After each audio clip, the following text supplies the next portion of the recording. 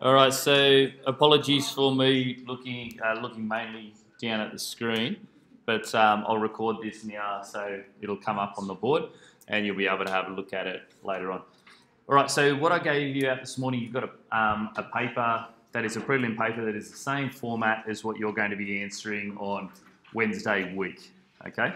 So the format of the paper, you're going to have section 1. Section 1 is the topic is going to be nature of religion and Aboriginal spiritualities.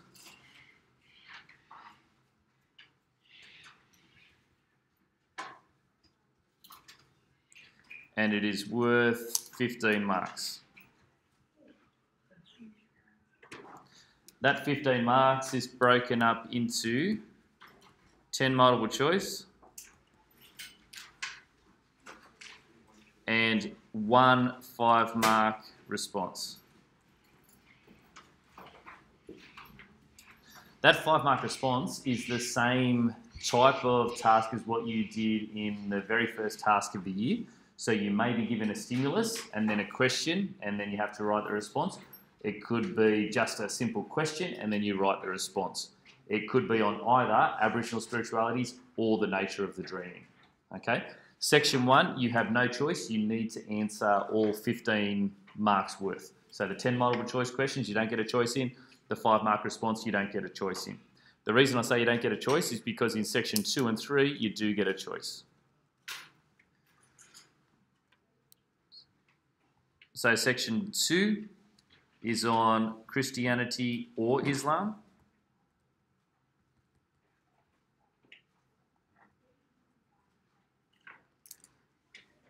It's worth 15 marks as well.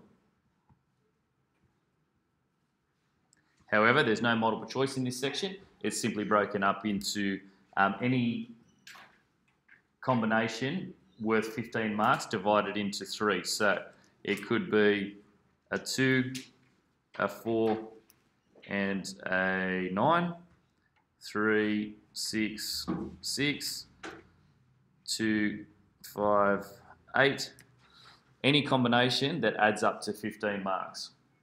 Usually, the very first question that you get is going to be a lower order key verb, a list, an outline. By the time you get into the second part of this section, the second question, there were 4, 5, or 6, for example, it's more likely that they're going to be a middle order key verb, sorry. So that word could potentially be an explain. It could be a lower middle order key verb like a describe, okay? By the time you get to the last part of this section, whether it's worth 9, 6, 7 or 8, it's going to be a higher order key verb. So it's going to test those students who are wanting to get into the top band. Therefore, it would be things like evaluate, assess, discuss.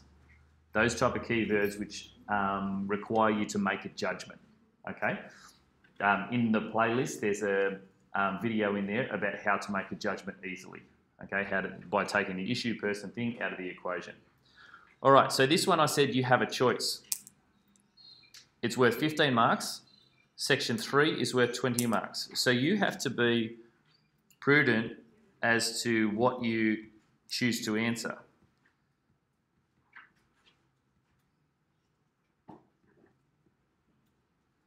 Again, section 3 has the exact same options as section 2. However, it's worth 20 marks.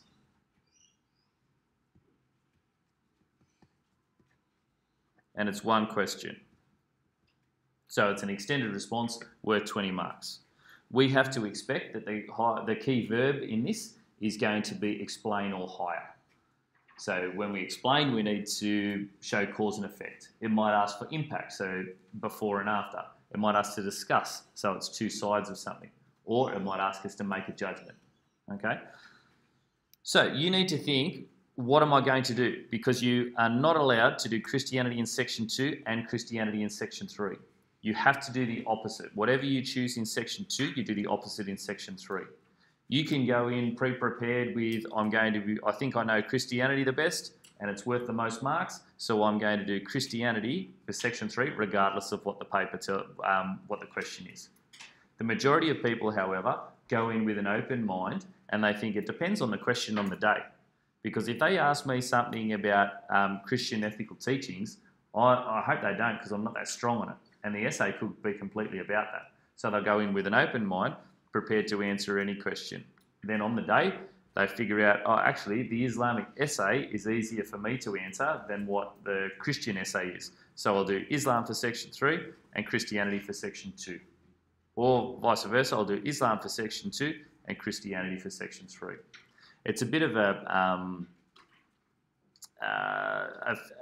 type of thinking that you have to do. How is it best going to benefit me with my marks?